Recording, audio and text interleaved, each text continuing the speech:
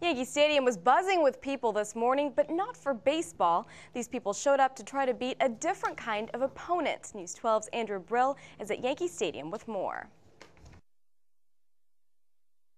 Running for a Cure. The second annual Damon Runyon 5K run to benefit cancer research took place at Yankee Stadium on Sunday. We decided that an event at Yankee Stadium would be a wonderful way for all of New Yorkers and members of the Bronx to come out and support the best young scientists in cancer research who are looking for new answers to cancer.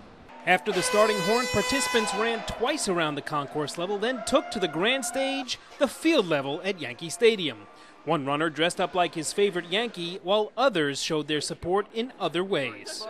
The Bronx Bombers are out of town, but 4,000 runners have taken their place on the field here at Yankee Stadium, giving their support, hoping to hit a home run against cancer. The stands here may not be full, but the desire to win is the same.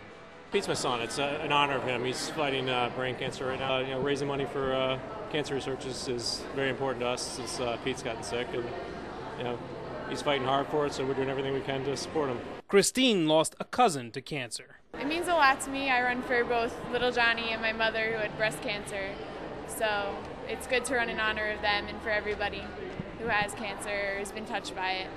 With the first runners crossing the finish line and receiving their medals, it's clear the real winner here today is cancer research. Reporting from Yankee Stadium, Andrew Brill, News 12, The Bronx.